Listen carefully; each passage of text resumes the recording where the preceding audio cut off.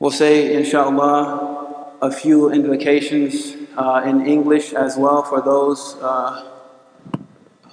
who don't know the Arabic, inshallah, because we are as strong as our weakest link, my dear beloved brothers and sisters. And this is something that we must understand as a community, inshallah. And if we are able to strengthen our weakest link, we will be unstoppable together, inshallah. So before we get into some of the reasons of why do we pray Salat al-Kusoof, again, we have a newcomer here with us, inshallah, who will be taking his shahada.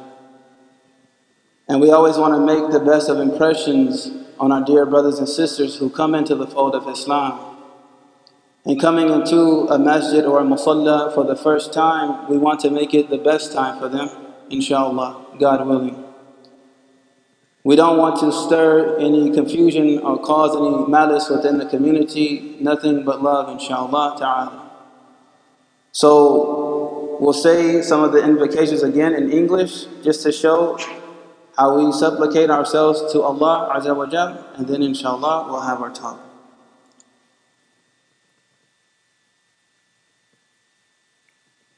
So when we recite Surah al-Eclipse, we say, in the name of God, the most compassionate, the ever merciful.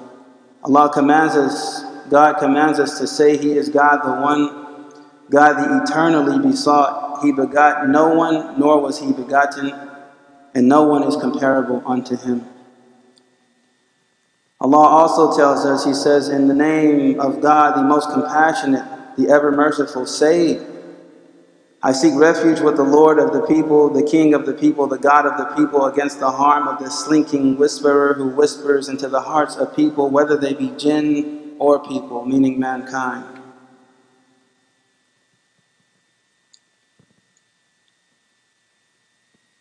Forgive me, I skipped Surah Al-Falaq. In the name of God, the most compassionate, the ever merciful, say, I take refuge with the Lord of daybreak against the harm in what He has created. The harm in the night when the darkness gathers. The harm in witches when they blow on knots. And the harm of the envier when he envies.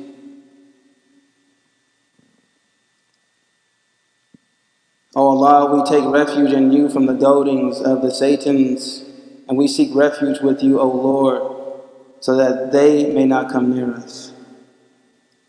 Allah tells us in His glorious Quran, without the Arabic right now, He says, did you think we had created you in vain, human being, and that you would not be brought back to us? Exalted be God, the true King, there is no God but Him, the Lord of the glorious throne. Whoever prays to another God alongside Him, he has no proof of this. He will face his reckoning with his Lord on Yawm al-Qiyamah, the day of standing, when we return back to Allah. So those who reject the truth, they will not prosper. Say, Lord, forgive and have mercy. You are the most merciful of those who show mercy.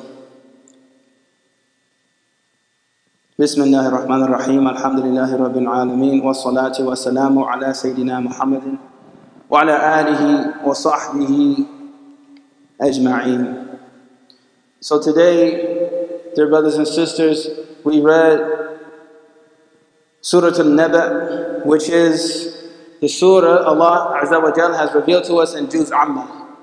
And then within Juz Amma, the specific part of the Quran, Allah gives us the account of things that will happen on Yawm al-Qiyamah. Yawm al-Qiyamah meaning the day of standing. And it is a ni'mah, a blessing from Allah Azza wa Jal for you and I to be able to witness such a spectacle of what is going on right now, and to be able to stand before Allah Azza wa Jal as a community. MashaAllah, thank you. As a community, as we get to reflect, and we should be able to stand as if we are standing on that very day. We are in the blessed month of Ramadan as well, and look at these signs that Allah Azza wa Jal has shown you and I.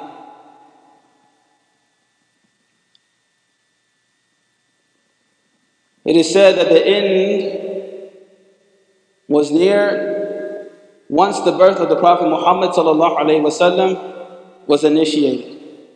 Allahumma salli wa sallim ala Sayyidina Muhammad. So if we take a moment to ponder and to reflect on what is time actually, as Allah swears by time, وَالْعَصْرِ إِنَّ الْإِنسَانَ لَفِي خُسْرٍ إِلَّا الَّذِينَ آمَنُوا وَعَمِلُوا الصَّالِحَاتِ وَتَوَاصَوْا بِالْحَقِّ وَتَوَاصَوْا بِالصَّبْرِ. What is time in reality? When the angel Israfil, his lips, just as my lips are close to this microphone, his lips are puckered, cheeks full of air, and he's getting ready to blow the horn. And this horn will be one of the most egregious sounds that humankind will ever hear.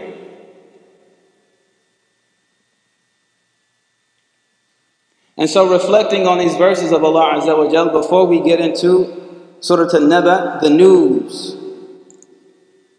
The news is concerning the Day of Judgment. Allah has placed you and I here on this earth solely to worship Him. And to worship Him in every single act it is that we can possibly do. Whether it be raising our children, whether it be going to work. It can even be so much so as playing basketball, as long as you say Bismillah before you start that thing. And surely within the remembrance of Allah in anything that you do, you will obtain taqwa, which is consciousness of Allah Azza wa Jalla. And Allah gives us an opportunity with having life in order to obtain this taqwa meaning God consciousness, reverence of Him. And so all of the tests and trials that we face in our lives always points us to have remembrance of Allah so that we stand firm. So when the Day of Judgment comes, regarding our responsibilities, we'll be able to pay forth a proper response. What is it to be responsible? Think about it.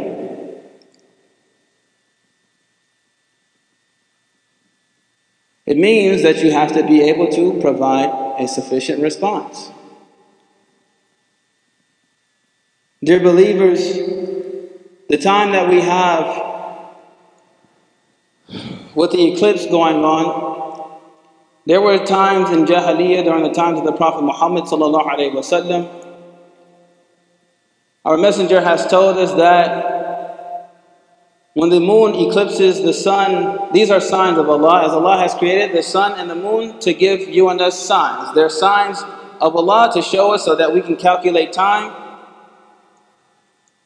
and so that we can fare and use our time to our advantage in this life before we return to Him. And in his ayat, inside of His glorious Quran, Allah mentions these things specifically by name. Ash-Shams wal-Qamar.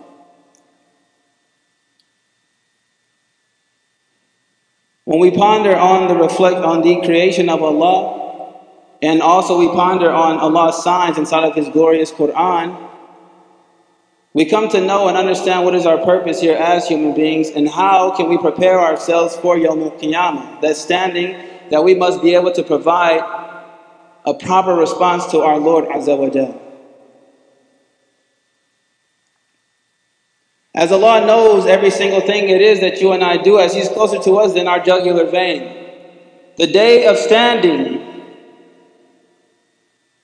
where absolutely there will be no power awarded to anyone except that which Allah wills.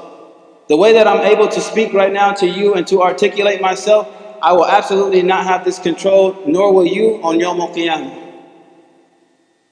The way that I'm able to move my hands, control my breath, my thoughts, this will not be our states on Yawm al-Qiyamah if we don't look at these signs that Allah Azza wa Jalla has given us and correct ourselves in this time that we have here on this earth. If we also reflect upon, we're inside of this blessed month of Ramadan, and this eclipse has happened. These signs are extremely close. If we think about the birth of the Prophet Muhammad over more than 1,400 years ago, the angel's lips are puckered and more close to blowing on the horn than my lips are to this microphone right now. So what have you and I prepared regarding our response to Allah Azza wa Jal on Yawm al-Qiyamah? May Allah accept our time during this Ramadan, that we be forgiven of our sins and our wrongdoings. We are near the end of Ramadan, of this very blessed month, and we must warn ourselves through reflecting on these warnings that Allah sends to us. And so why do we pray Salat al-Kusoof? It is said that when the moon eclipsed the sun, the Prophet Muhammad ﷺ came out of his house extremely nervous. And he scurried to the masjid. And he gathered the people, and they saw how nervous he was, ﷺ. This is the messenger of Allah, the one who we follow, the most beloved of God. And look at his state. He was extremely concerned. He revealed to his companions that during this time, when the moon eclipses the sun, it is a huge sign from Allah Azza wa Jal that potentially fitna can befall upon a community. So he gathered the community and he said, for us to do the things that most pleases Allah during this moment, so a calamity does not fall upon us. He also said to give much in charity after doing ibadah, meaning standing and worshipping Allah, to give in charity, to seek forgiveness of Allah during this time, to be kind to those who are around you. If this was the state of our beloved Messenger Muhammad ﷺ, who was the most pristine human being to ever touch this earth, what about you and I? Who was the most prepared to stand before Allah, who is the most prepared to stand before Allah on Yawm al-Qiyamah. If he had this much worry inside of his heart, how should you and I be when we see the signs of Allah Azza wa Jal?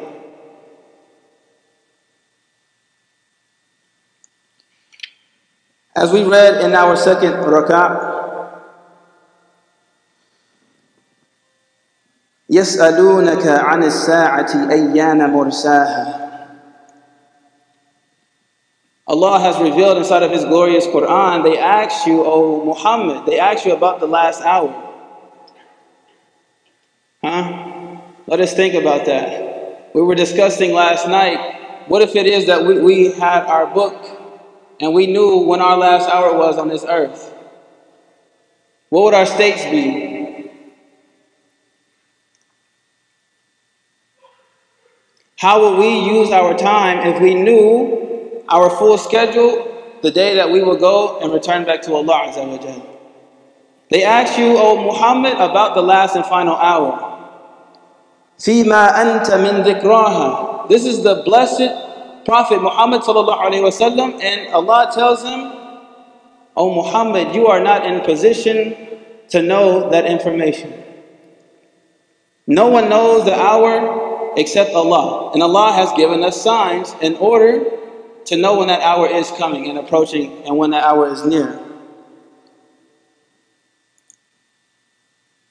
إِلَىٰ رَبِّكَ مُنْتَهَاهَا. Until your Lord is a lofty return and a lofty station to return. إِنَّمَا أَنْتَ مُنذِرُ مَن يَخْشَاهَا.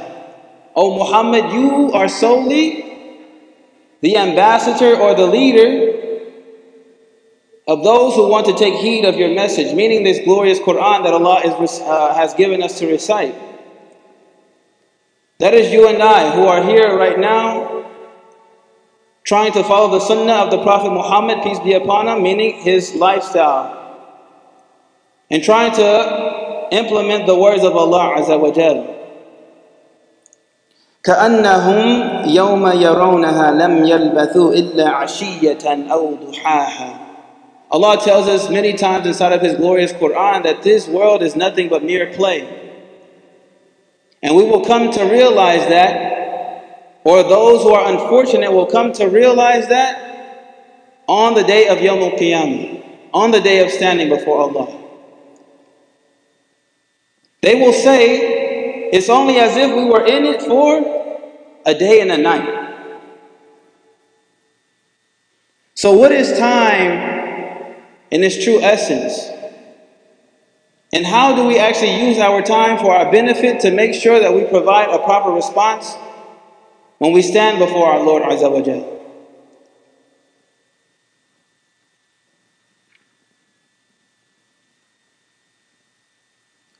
Allah also tells us about the horrors on Yawm al-Qiyamah. Nas'alullah salaman wa afiyah. We ask Allah for His protection, that we do not have to stand before Him and take any reckoning and have to be accountable for that which we have accounted in our lives. So let us take advantage and be grateful about this time that we have together right now and this month that we're in, because we are in pristine condition to be fully forgiven for what it is that we have committed. And the actions that we take now will provide the best of responses for us on Yawm al-Qiyamah. And why is that? The day where you and I will not be able to even control our own breaths, nor our hands, any of our limbs. In fact, Allah tells us inside of His glorious Quran that He will make our limbs a test for us. Yet, during these months, like Ramadan, if we habituate ourselves to good actions, we will naturally respond with good. And this is one of the reasons on Yawm al-Qiyamah we won't have any control over ourselves, because the limbs who are a witness to every single thing that it is that we do, let alone the angels, let alone our Lord above, knows every single thing it is that you and I have done, will do, and what it is that we think.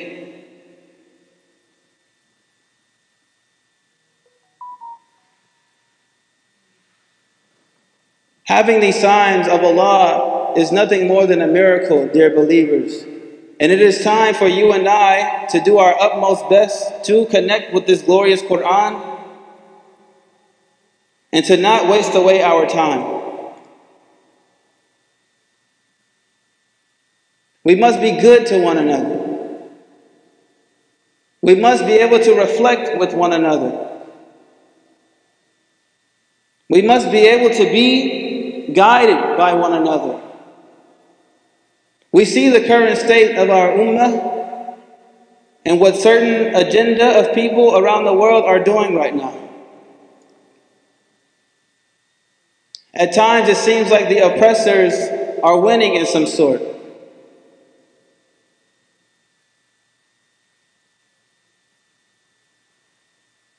But this is all by the decree of Allah Azza wa Jal, for they surely are signs just as well.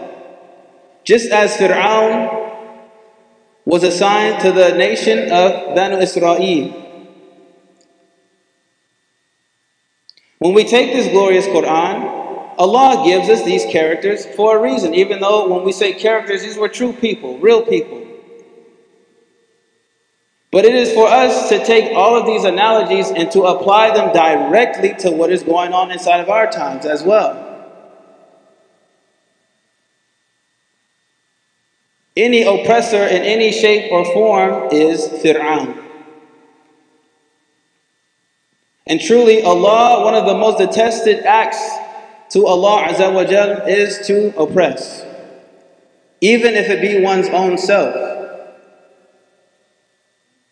So when you and I commit wrong, and when we start off with ourselves first and not look at others, reflect about how is it that we oppress our own selves. Think about it. The victim can always tell you what the oppressor has done to them, correct? As we see what is going on inside of Philistine, in the West Bank, in Gaza, in the Horn of Africa, in Somalia, people being starved. The victim can always tell the oppressor what they have oppressed upon them. I want you to really reflect about this regarding ourselves. And if we can collectively see within our own selves, what about the victim of our limbs? Allah Azza wa Jal tells us on Yawm al-Qiyamah, our hands will be the victims who will speak against us. Our feet will be the victims who speak against us. Our eyes will be the victims who speak against us, because they wouldn't want to be punished. Right? As we say, when we look at anyone inside of this life who's being oppressed, we say that is unfair, that's not right. And that's the same exact way that our body will want to respond against its soul who actually controls it. Our hands will say, oh Allah, I don't want to be burned. Remove me from this soul and put that soul inside of the fire, because it wasn't me who wanted to do it, I'm the victim. The feet will say, oh Allah, I did not walk there. This soul made me do it. Do not put me inside of your fire. The eyes will say, oh Allah, I did not intend to watch that. I was the victim. I was forced to do this.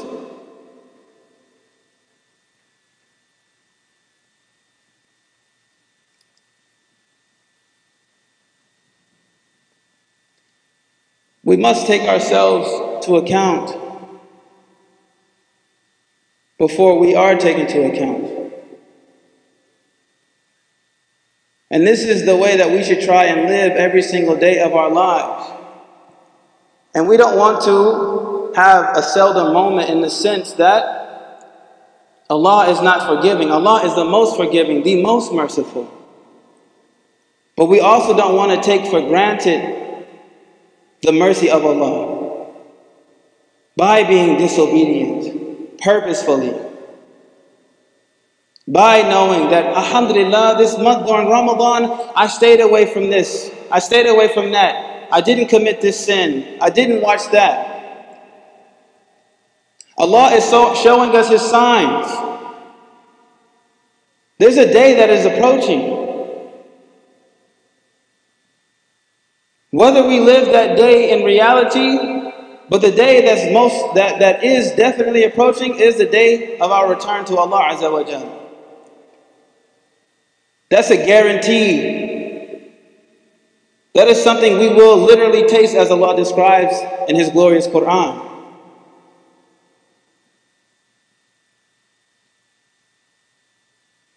Let us not take the mercy of Allah for granted.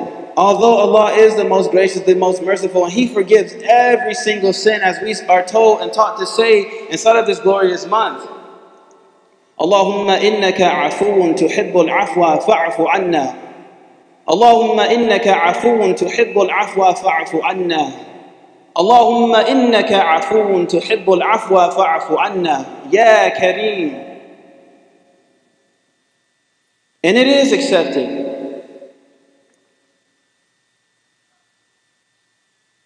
But we urge ourselves with this message that we've been able to sit with one another today.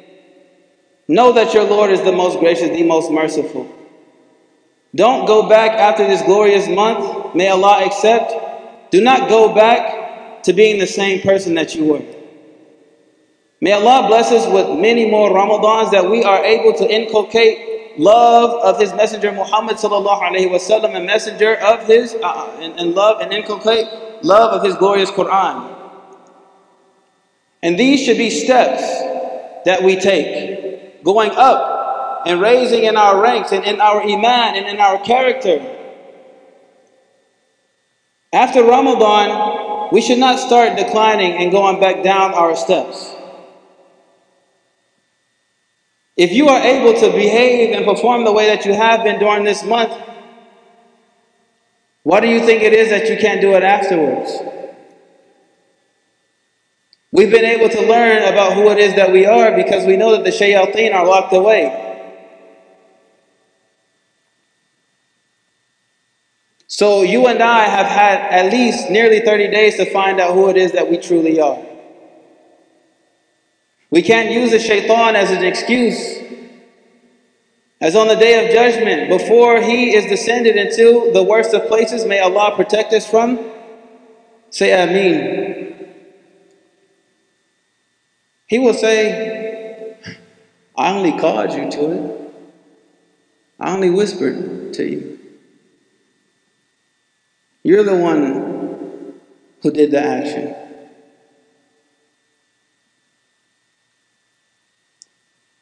We must use this time to fortify ourselves. And every time we strengthen our shield with La ilaha illallah Muhammadur Rasulullah, we never allow our shield to be penetrated or broken by going back to the same activities that we used to take part in.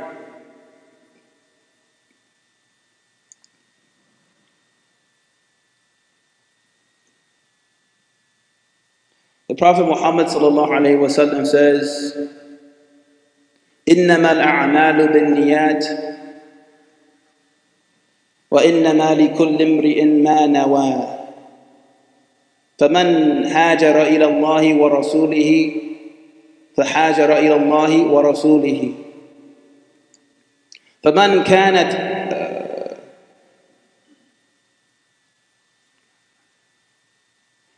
كانت حاجر للدنيا يصيبها أو امرأة ينكحها.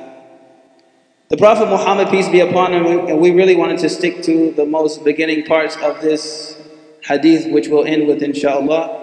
Allah tells you and I that truly all actions have intentions.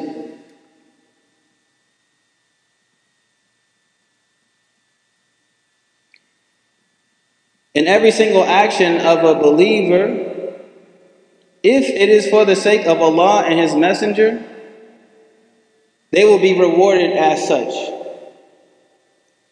Whatever it is that you strive for in life, whether it is providing for your family, whether it is trying to rid some disease of the heart, whether it is to stop habituating a bad act, when you remember your cause and why it is that you and I are here, and it is for the sake of Allah, no matter how much we fail or we strive in achieving that thing, Allah will reward us.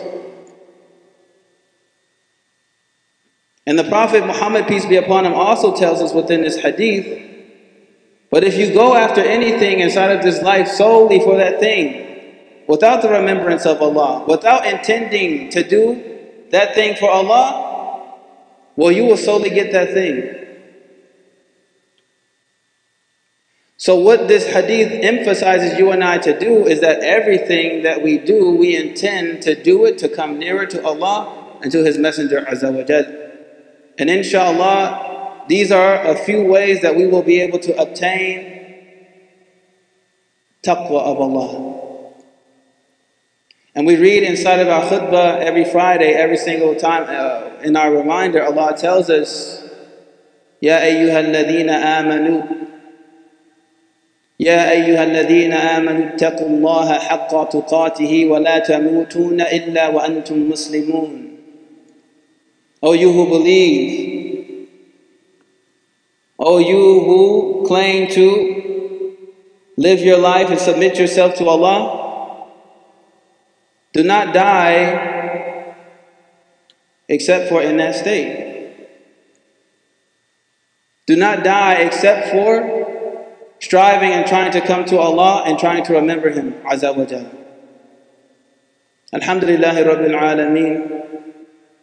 This has been our talk and our conclusion of it. Alhamdulillah.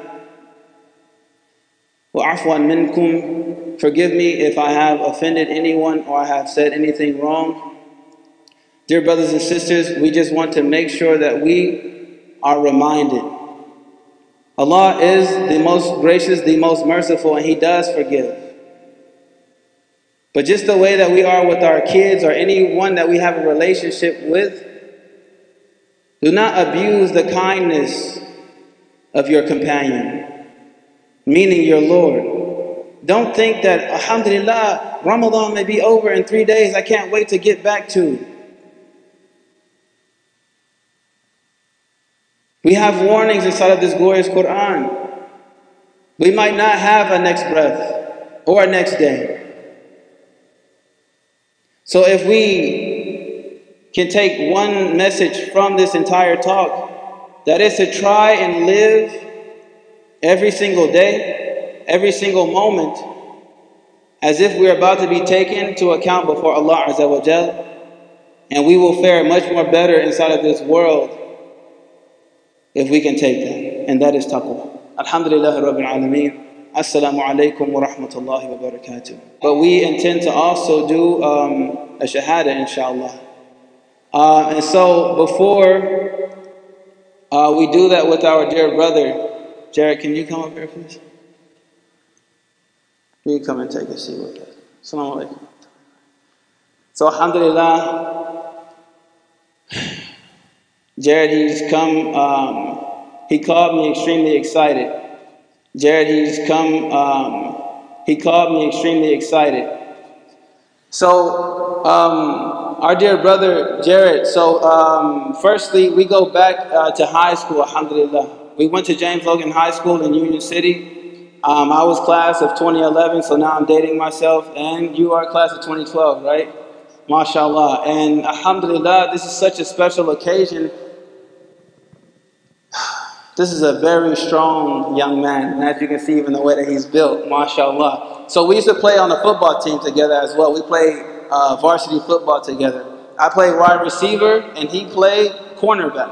And for those who don't know about football, the wide receiver and the cornerback, they oppose each other. They go against each other. I'm on the offensive side of the ball, and he's on the defensive side of the ball. And so, even in high school, we've been sharpening one another.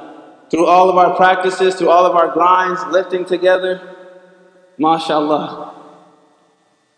He called me and he told me, he said, you know what? Quran, you and your father have always inspired me since high school.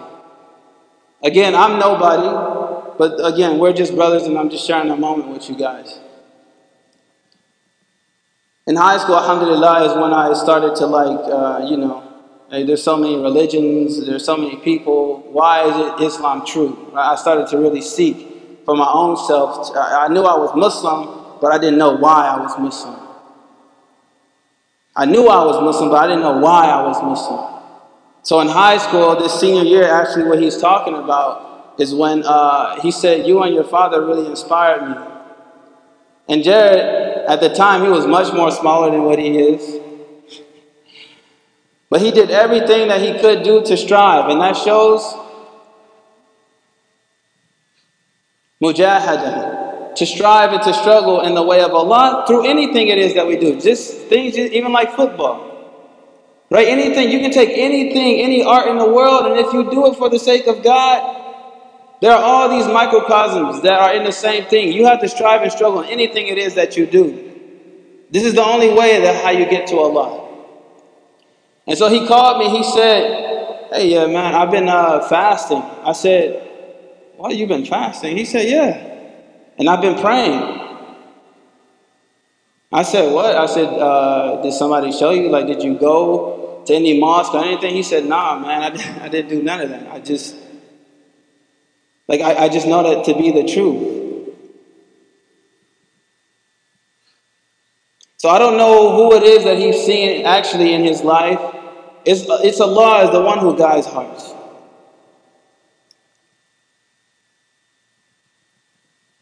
And alhamdulillah, inshallah, we'll be inviting our brother into the fold of Islam. And Derek, we just want you to know some things before taking what is called your shahada, as you've already been practicing as a Muslim and what we spoke to you about. But now, we say the shahada in front of the community, so we recognize one another.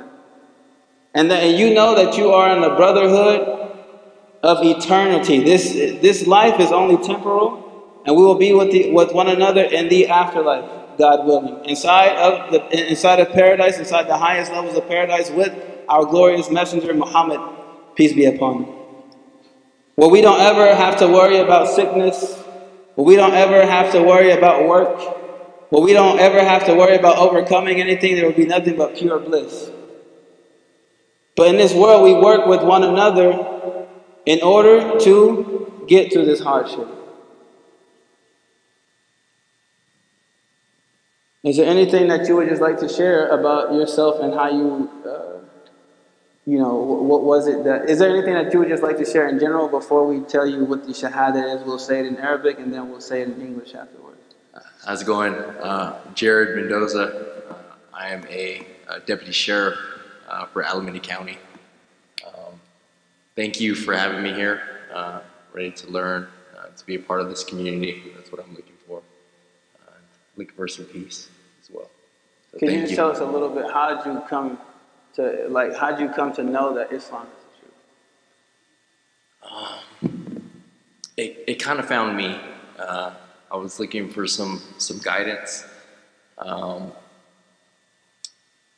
I come from a father who teaches a Muslim art, a Filipino martial arts that is called Kali, that is taught by the Muslims in the Philippines.